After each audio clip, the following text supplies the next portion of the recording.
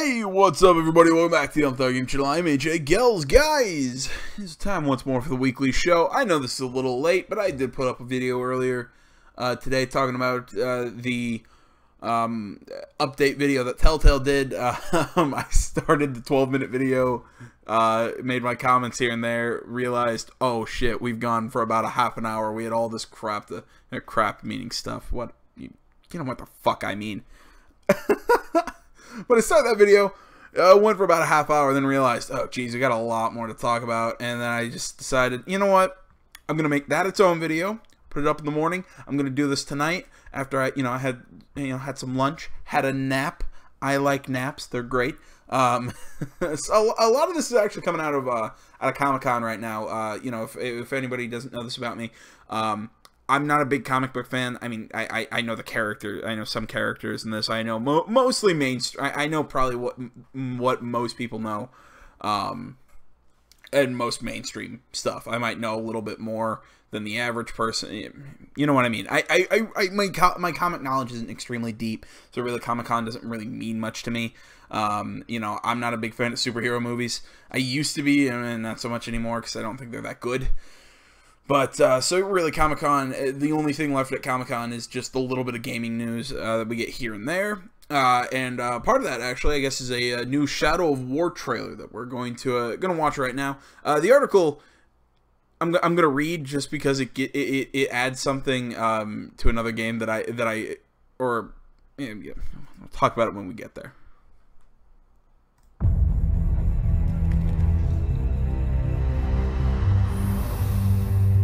Come, Talia. See through my eyes. She is not our ally. My gaze is fixed upon the fate of Middle-earth. Look to me, Nasithal. The spiders showed us the truth. Gondor's last fortress in Mordor cannot fall. Nasithal will go the way of all flesh.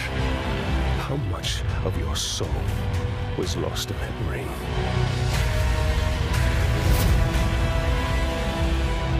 There's truth in your vision. Grant me another. Be careful what you ask for. With prophecy comes torment.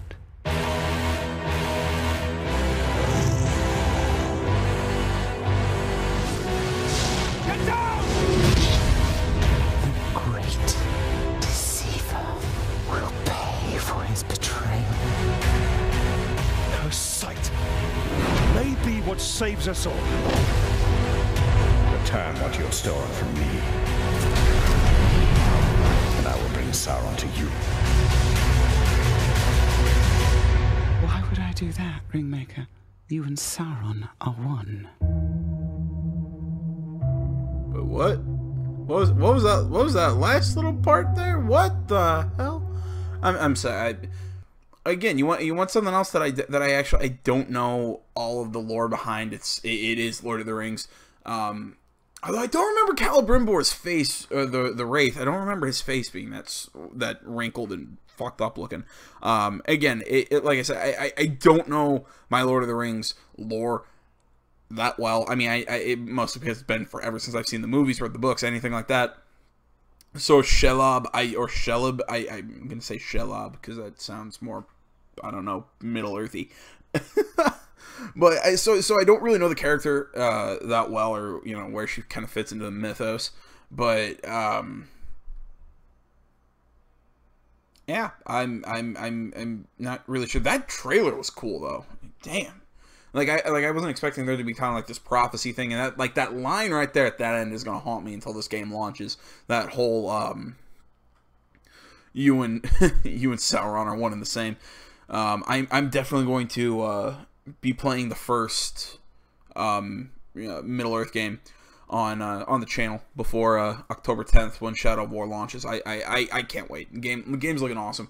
This article is by Chris Pereira, by the way, of GameSpot, so it's keep reading here. The article reads, as part of its San Diego Comic-Con panel today, Warner Brothers Interactive Entertainment has released a new trailer for Middle-earth: Shadow of War.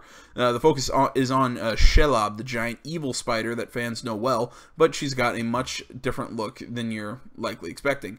While we do briefly see a giant spider toward the end of the trailer, Shelob spends most of the trailer in a human form. Talion interacts with her and is provided with visions of the future, which sparks a conflict between Talion and Celebrimbor, who believes she's not to be trusted. Shelob is voiced by Pollyanna McIntosh, hopefully that's pronounced correctly, who played Jadis on The Walking Dead and starred in the 2011 horror movie The Woman. She was confirmed as part of the voice cast recently, alongside with comedian and actor Kumail Nanjiani, who voiced a character in this year's Mass Effect Andromeda. In Shadow of War, he'll be playing an orc who may fill a role similar to that of Ratbag in the previous game. Alright, this is what I wanted to talk about. This is the main reason why I read this article. Just because I've been looking for this, because Director Tan, the Solarian head of the Nexus in Mass Effect Andromeda. I've been sitting here the entire time. I think even during the Let's Play I've mentioned this. I'm like, this sounds like Kumail Nanjiani. Is this Kumail Nanjiani? Could not find that anywhere. And there we go. I think I have my confirmation that it was Kumail Nanjiani. And also, I think he'd also do a really good, kind of whatever this game's version of Ratbag is, the little kind of backstabbing orc leader. I don't know. I think that's a very good fit. Kumail if you've not listened to Kumail Nanjiani's stand-up, I'd suggest it. It's pretty. It's not bad. He's not my favorite comedian, but pretty good. Back to the article. Also in the trailer, we get a glimpse of the Nazgul, including the Witch King as well as Palantir.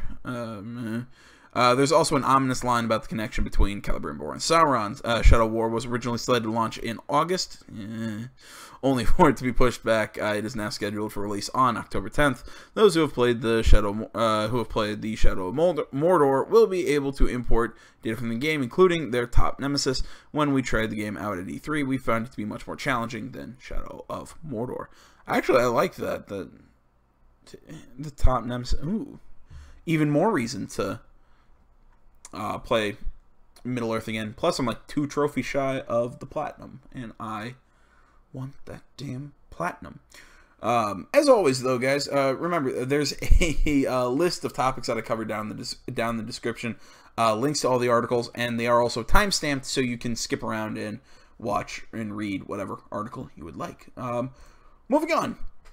Next topic is actually a game that, look, all honesty, I could not care less about this game at all. I know so many people are excited. I know a lot of people who are excited about it, hence why I'm covering this. But I am not a Kingdom Hearts fan. I've played the first one, I've played the second one, and I like the games. I've just not bought into the franchise. I need to go back and play them if I even want to play Kingdom Hearts 3. But in all honesty, I've not found the love of Kingdom Hearts that a lot of people have, and I understand its connection. It's, you know, it's Disney. And also, for some reason, Final Fantasy. so I get the love of Kingdom Hearts. It's just I've never kind of bought into that. But either way, here we go. Let's see here. Kingdom Hearts 3 director not considering Switch version until after Xbox One, PS4 versions are released. Article by Andrew Goldfarb and Terry Schwartz of IGN. The article reads, Kingdom Hearts 3 director Tetsuya Nomura says a Nintendo Switch version of Kingdom Hearts 3 or Xbox One versions of the Kingdom Hearts HD 1.5 and 2.5 remix or Kingdom Hearts HD 2.8 Final Chapter Prologue. That is another reason why I can't stand the Kingdom Hearts franchise, is because they have all these like weird ass names. I can't understand what the hell is going on. Collections could be possible in the future, but only after existing versions of Kingdom Hearts 3 are completed. Speaking to IGN at D23 Expo today, Nomura said he isn't ruling out Kingdom Hearts 3 coming to Nintendo Switch eventually, but wants to fulfill the promise of the PS4 and Xbox One versions before the team focuses on additional platforms. And I quote, "The Nintendo Switch is definitely a very interesting piece of hardware, but if we lightly say, oh yeah, we'll be on the Nintendo Switch, I'm sure people will come back and say, But what about the PS4 and Xbox One? We want them out first. Don't focus on other platforms. Nomura told IGN. So for now, we want to focus on what platforms we've already announced we're going to be releasing Kingdom Hearts 3 on. And so after, perhaps, maybe we can start thinking about other possibilities. Similarly, I can never pronounce that word quickly. Nomura didn't completely dismiss the possibility of HD collections on Xbox One, but noted that he isn't sure demand exists outside of the West. And I quote, just like the previous answer, if we were to announce yet another non-Kingdom Hearts 3 project, people are going to be like, hey, what's going on? So we will want to focus on releasing on the platforms that we have already announced. End quote. He reiterated earlier today, Square Enix, blah blah blah, that there's a Toy Story world in Kingdom Hearts 3. Moving on. Again, no real commentary. Again, this was for people who are. I really don't have much commentary on any of these because I don't know enough about the games to make commentary. Plus my views on. My view on the Nintendo Switch is actually changing. I actually really want one, and mostly because I want to play that new Mario game that's coming out next month. But no, I think the Switch has battled its way in. It fought its way. It made its own market. I'll admit I was wrong about it. That there is much more interest in it than I thought there would be. And again, I haven't seen actual sales data yet, but it seems like I'm going to be completely wrong on the Nintendo Switch. So I will admit when I'm wrong. Let's see here. Kingdom Hearts 3 director hints at second playable character.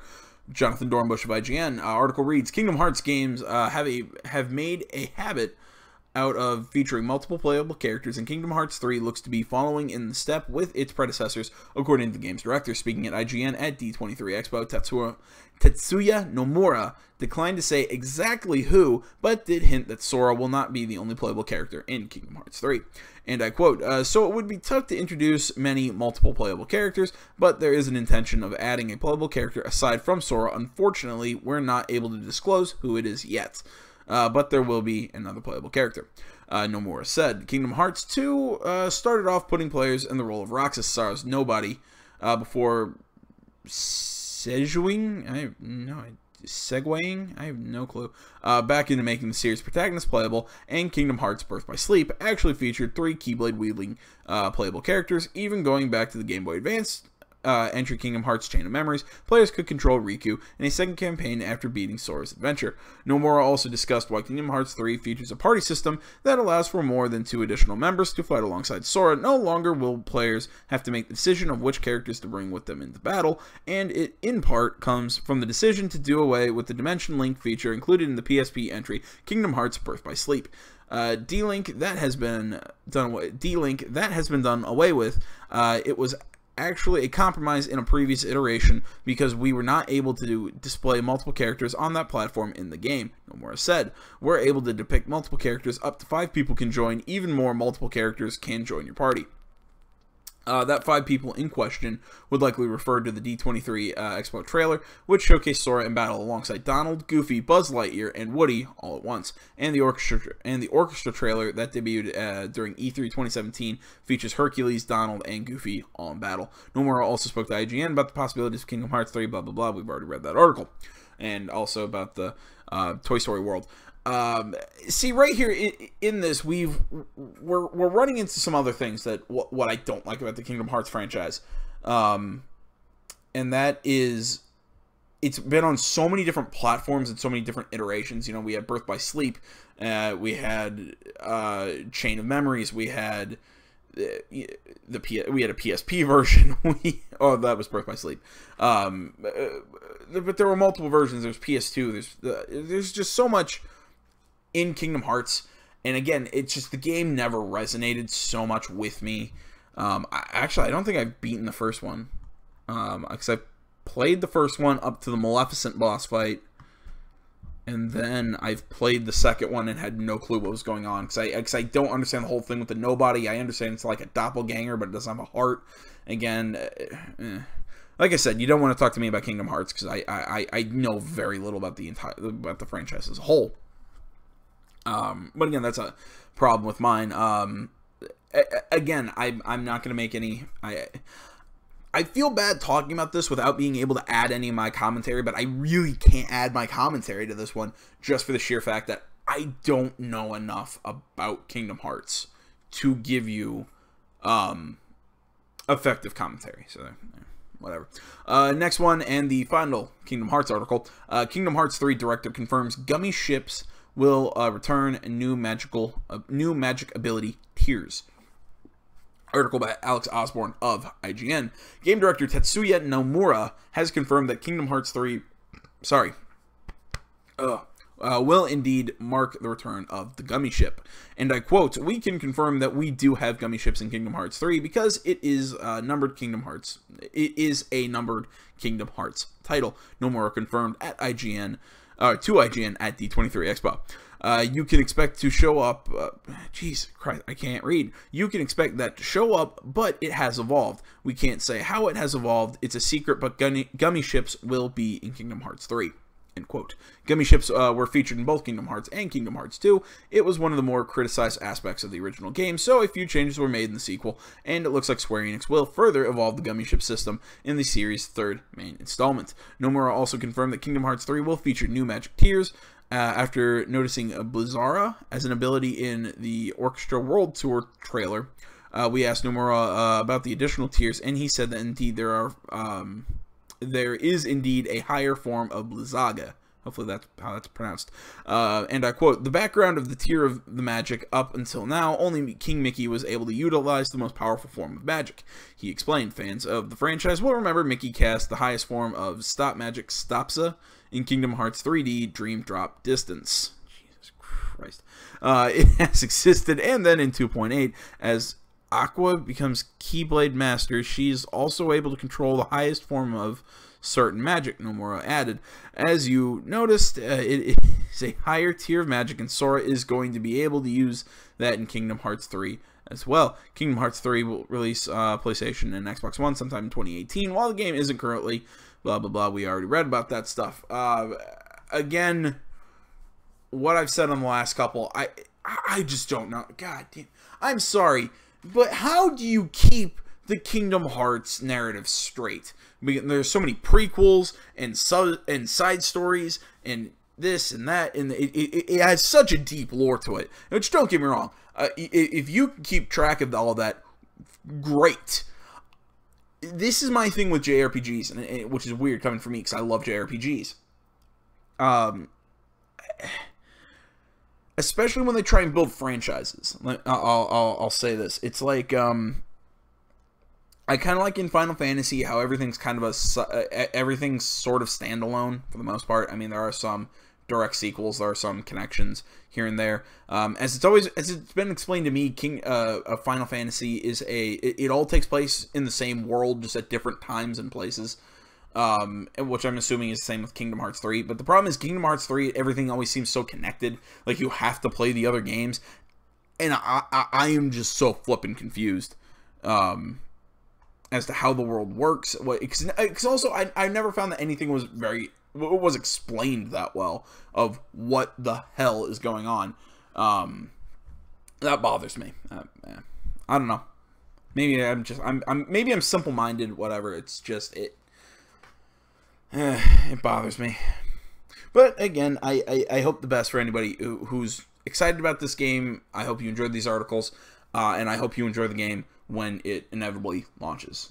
I want that clear, that I do hope whoever sees this enjoys it, or whoever plays this game enjoys this game, because this is a game for them, not a game for me. There we go. Let's see here. Next one, article by Alex Gilyadev of IGN.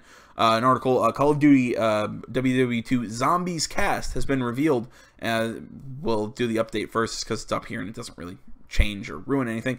Sledgehammer also announced that Ving Rhames will play Jefferson Potts. Yes, I'm sorry, I love Ving Rhames. You want a really good movie with him in it? Go check out what's it called? The Tournament. It's a very, very good movie. And plus, I love Ving Rhames. Ving Rhames also played the bad guy, the guy who owned the prison in Death Race 2. The one with Luke Goss, the sequel to the Jason Statham one. Although I do think there was a sequel to Death Race 2000. I'm sorry. I'm sorry. Getting lost in weird trivia about Ving Rhames. The article reads, the cast of Call of Duty WW2's Zombies mode has been revealed. Developer Sledgehammer Games announced the news via Twitter ahead of the mode's world reveal in 2 days at San Diego Comic-Con 2017. The full cast is as follows: David Tennant, Doctor Who, Jessica Jones, as Drosten Hind. Yeah, really, he's in Jessica Jones. I didn't know that. Not my favorite Doctor. He was number 10, I believe. He took place after my favorite Doctor, Dr. 9, who played in the first season when it came back from the new version. Sorry, I'm a giant nerd here. God, I blame my ex-girlfriend. She got me watching Doctor Who. Ugh. Catherine Winnick, that's how that's pronounced, from Vikings as Mary Fisher. Elodie Yung, Marvel's Daredevil as Olivia Durant, and Udo Kier, that's pronounced, as Dr. Peter Straub. I don't know. Back in April, Activision promised Zombie Mode will deliver a unique storyline and will be an all-new take on Nazi zombies. Blah, blah, blah. Just general stuff. That was just going over some of the cast, and once more, like I said, Ving Rhames. Now we actually have a video. This is what about, how long is it about? Yeah, it's about 10 minutes. Interview done by IGN. I believe this is at Comic-Con. We have David Hatfield, the host, presenter, presenter at IGN, also the host of Game Scoop, one of IGN's podcasts. Jeez, I'm sorry. I'm losing my train of thought. Like, just thoughts are coming in and out, guys. And doing an interview with these guys on the Call of Duty 2 Zombies. So. When Nazi zombies attack, you call in the greatest generation. Please welcome Sledgehammer Games' John Horsley and Cameron Dayton. Gentlemen, welcome to the show. Hey, thanks for having us. Yeah. First of all, can I say I appreciate how straightforward you are with the name of this mode. It's Call of Duty World War II Nazi Zombies. I know exactly what I'm getting right up front. We didn't want there to be any question. No confusion. Yeah. So yeah, you revealed the mode at your panel yesterday, and you revealed the trailer for the mode, which I think we're going to bring up here in just a second. But what was the reaction like? Super positive. Yeah, great. Yeah, we met some fans yesterday in line, and they were really excited. So it's really exciting to see them excited. So everybody's excited now. I mean, yeah, it's been several months since World War II was or Call of Duty World War II was announced. So it must be exciting to finally be able to share this mode. Yeah. It's kind of a new fun wrinkle to the mode. So we're still looking forward to it. They were both excited and scared. We like that combination. That's what you're going for, right? Yeah. You want them to be a little bit scared. So tell us about this. This is a 4-player cooperative mode, and the setup is our 4 heroes are going, they're infiltrating a German city looking for art, right? Art relics that they're trying to rescue out of there, and they discover the Third Reich has been working on an undead army. Right. Correct? Yeah, right. Yeah. We thought it was an interesting angle to come in with the MFAA, which was a unique collection of academics and scholars and soldiers, and it allowed us to bring in a broader range of ideas and philosophies behind the scenes on this. So you also revealed the cast for this mode. So our heroes include David Tennant from Doctor Who. That's right. What can you tell us about his character? Well, he's David plays a character named Drosten Hind, who's a part-time professor, part-time art thief. Maybe he likes art a little too much, and he's been given an option to stay in jail or to help the Allies recover stolen art. And so he's joined the squad that's like all the other squads in World War II, been deployed looking for stolen art. And they're on a mission, come into a little village, and unfortunately. All right, that trailer looked really cool. I really like the new tone that they're going for, because Zombies has always kind of seemed like it's been trying to get it's been getting goofier and goofier, especially with the last one in the amusement park after Infinite Warfare. But this one looks like it's really hitting the nail on the head with the ambiance, kind of in that dark underground kind of. Again, not Nazi architecture. Again, I keep saying this. This sounds really weird. Nazi architecture has always kind of interested me because I really like the pillar look. all the the stonework and everything. Again, it interests me. I find interest in a lot of weird things, guys. But no, I mean, I'm. This might be the first time that I am actually interested in a zombies mode. Because again, I'm very much a single player sort of guy. But really, this zombie mode really interests me. Just from looking at that trailer, not even hearing what was kind of what was being said and what kind of their concept is. It's interesting, I guess. But I think ambiance really kind of set the tone there. Fortunately for them, to discover a lot more than stolen art. Yeah, exactly. You also have Ving Rhames, and who's he playing? Okay, so Ving is an interesting character. He was initially just a basic soldier on the battlefield. Was asked to go in to burn out a bunker area, and said, "Well, we've got some Rembrandt pieces in here. We can't torch this." So his father had worked in a museum and had taught him all about the Bauhaus Revolution, and so he knew more about art than a lot of people suspected. So was very quickly moved from the front lines to the MFAA, so he could become one of these monument men. Interesting. And he knows a lot about art, but he's still a badass. He's the muscle in the group. I mean, you don't cast Ving Rhames unless you're looking for a badass. Right, well, right. Yeah. And then you've got Elodie Young, who plays Elektra on... All right, that's such an odd thing to say about Ving Rhames. Because look, nothing against Ving Rhames. I love Ving Rhames, but the dude, he's a big dude, and I don't mean like he's like a big dude like, you know, your ripped action star kind of big dude. He's a big fucking dude. Again, I'm not trying to say he's fat, but I'm just saying he's not your typical action kind of like you think you're a typical action hero. You don't think Ving Rhames, but Ving Rhames kicks fucking ass, man. I love Ving Rhames. I'm sorry. I'm nerding out. I just titled this video of Ving Rhames a love letter. Daredevil? Yes. Very cool. And she's part of the French Resistance, is that right? Yeah, and she's also, again, every one of our characters has this combination of understanding of the humanities as well as some battlefield experience. And so she was part of La Resistance, and but before that worked in the Louvre. And so, again, had this understanding and exposure to paintings and sculptures, so knows what to recognize, but also can field strip any weapon on either side of the trenches. So that's a useful skill to have. Handy, yeah. And then there's an actress from Vikings. I'm blanking on her name. What's her Catherine name? Winnick. Catherine Winnick? Yes. Yeah. And she is actually, is she a German that defected?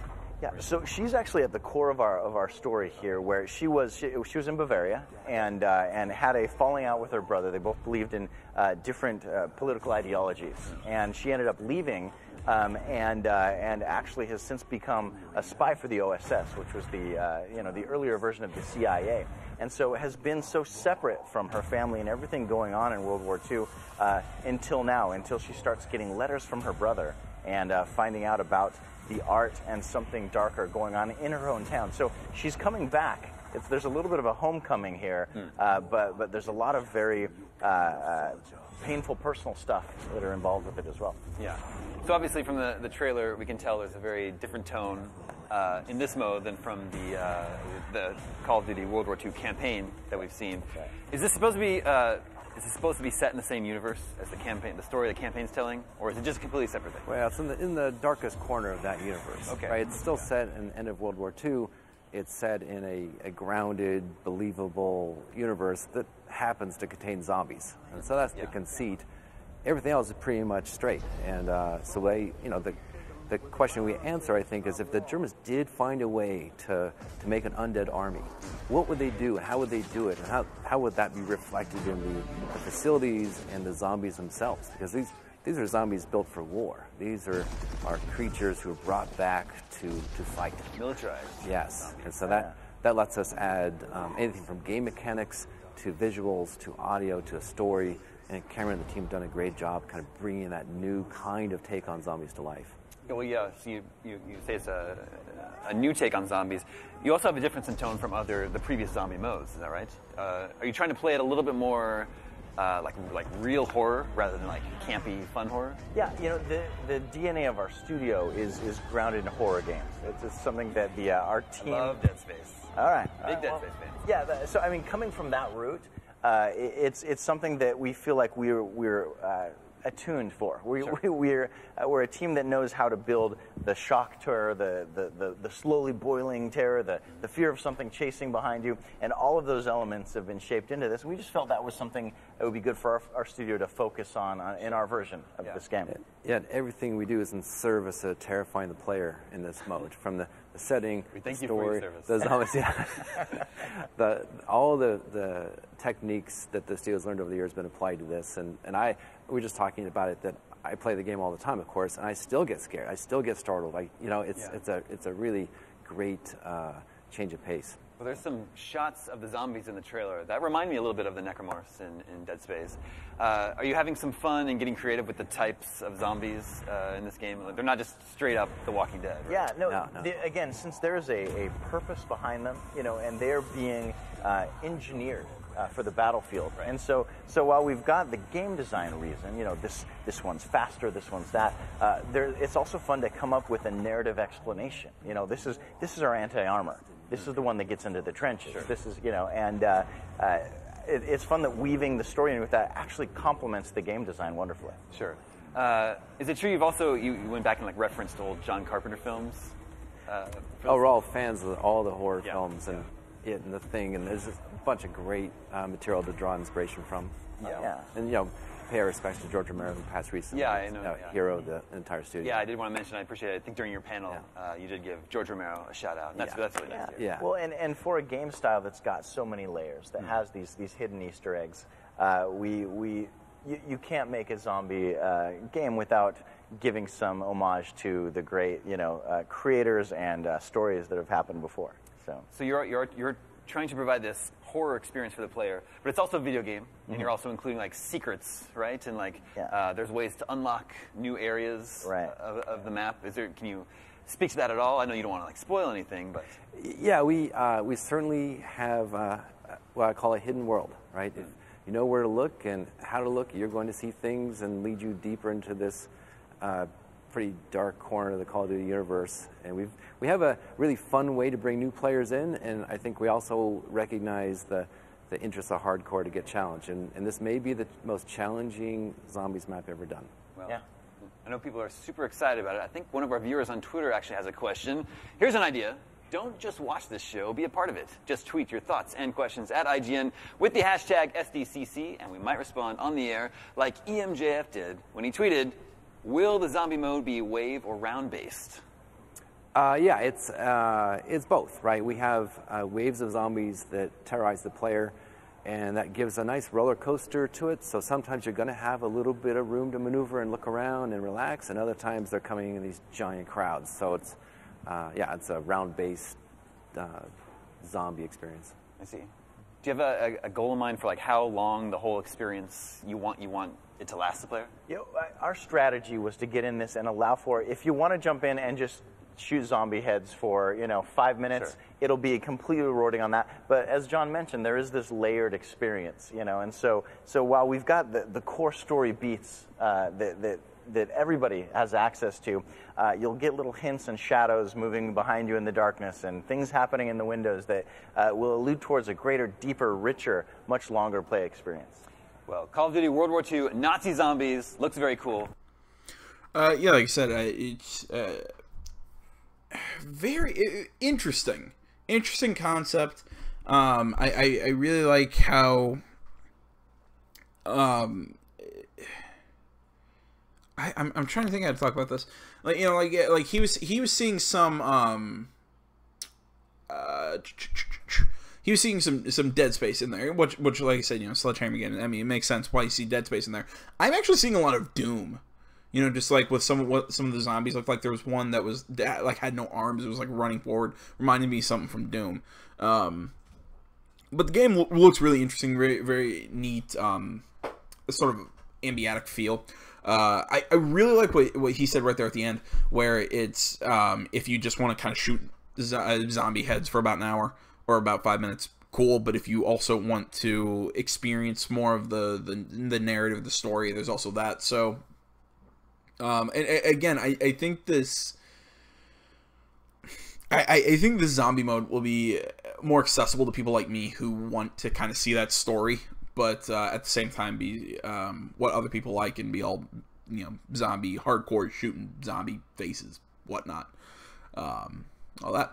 Moving on to our last couple stories. This first one, Undertale PS4 Vita release date announced. Collector's Edition now available for pre-order. Article by Alex Gilyadev of IGN. Article reads, Undertale will be released digitally for PlayStation 4 and Vita on August 15th. According to the PlayStation blog, the game is now available for pre-order on the PSN and will support cross-buy between the two platforms. Those who pre-order the $15 US dollar digital version of Undertale will receive a dynamic theme designed by Truant Pixel and Marigo. That's pronounced correctly. Additionally, pre-orders are now open on Fangamer for the physical standard edition and collector's edition of the game for PlayStation 4, Vita, and PC. These physical versions will ship sometime in September. Kind of a nice picture. No sheet music there. Let's see here. The standard edition will cost $25 US and come with a 24-page illustrated booklet. Meanwhile, the $64 US collector's edition adds the game's complete soundtrack, an annotated sheet music, and 14-karat gold-plated musical locket that plays the Undertale theme, the Undertale song "Memory." I don't know a lot about Undertale. I'm not gonna lie. It's sort of a you know, kind of this old kind of style 8-bit whatever sort of adventure game.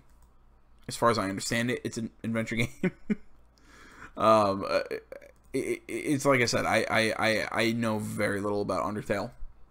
I've been told that I've been told by people it's good. So I will maybe not my recommendation, but I'll push their recommendation onto you. I've heard some of the music, and the music is pretty neat. So I can say that. But yeah, as far as the game goes, the game itself goes, I cannot provide any recommendations, but I have had people tell me that yes, it is good. It is worth worth a play. So moving on to our final story today. Article by Jonathan Dornbush, IGN. Bioware general manager steps down. Original Mass Effect director returning. Article reads, Aaron Flynn, the general manager of Mass Effect and Dragon Age developer BioWare, has announced he is stepping down after 17 years with the company. Casey Hudson, the project director of the original Mass Effect, will be returning to lead the studio as the new general manager. Flynn and Hudson made their initial announcements in separate posts on BioWare's official website. Flynn has been with the company for 17 years, and I quote, "From my first day until now, I have learned much, met great colleagues and friends, and got the chance to help give players some truly incredible experiences. Every time I think I found a favorite game-making experience, we start something new and somehow find fun and satisfaction in the new challenges," Flynn wrote. Flynn explained in his post that he has been considering making changes to his life for a while, and Hudson's willingness to return offered him the opportunity to do just that. He will be working with him to assist in the transition. Hudson originally left BioWare in 2014 and later announced in 2015 that he had joined Microsoft Studios as a creative director with a focus on HoloLens. The director of the first 3 Mass Effect titles explained in his post that, and I quote, "The last few years have been transformative for me, from having to reflect on what I most want to do to working with new technologies at platform scale. And now I'm thrilled to have the opportunity to return to lead BioWare, a studio that I think of as a home," end quote. "I'd also like to wish my good friend Aaron Flynn the very best in the future," Hudson wrote. "BioWare continues to hold a special magic full of profoundly talented people and an inspiring creative energy. When I look at the stunning progress Aaron and the team has made with Anthem, and the other projects and works, I truly believe our best is yet to come." And then more info on Anthem. Generally, I mean, if you're unhappy with what's been going on at BioWare, I guess this is good news, especially after the whole Mass Effect Andromeda debacle. With what it looked like, how much design time actually went into the game, then my theory on that is I think a lot more attention was being paid to Anthem, which I guess right now with where the company is and where public opinion of the company is right now, Hudson and Anthem better do well, or else I think BioWare might be in some trouble. Again, I keep saying I don't think Andromeda was as bad as people were saying it was, but I don't think that was their best foot forward. I think they could have made a much better game. And again, just look to Dragon Age Inquisition, a far superior game in my opinion. I think they tried to make Mass Effect too much like Dragon Age, and just they shat the bed on that one. But like I said, hopefully this is a new turn. Hopefully Anthem does well. Hopefully we get another Mass Effect, and that will make up for what Andromeda was. But yeah, I guess that was all I got for you. I feel a little bad because like I feel here and there I'm saying a lot of I don't know and kind of news, but really there wasn't anything that super piqued my interest. I gathered news that I thought people would like. So some weeks this just happens. But I hope you enjoyed this show nonetheless, as I always hope you enjoy my content. You find me over on Facebook, Twitter, the website, minds.com. Links to all those are down in the description below. Remember to like, comment. If you're not already, please subscribe to the channel. Stay tuned for more next time. But until then, guys, I am AJ Gels. This is the Gaming Channel. Thanks so much for watching, everybody. I'm out.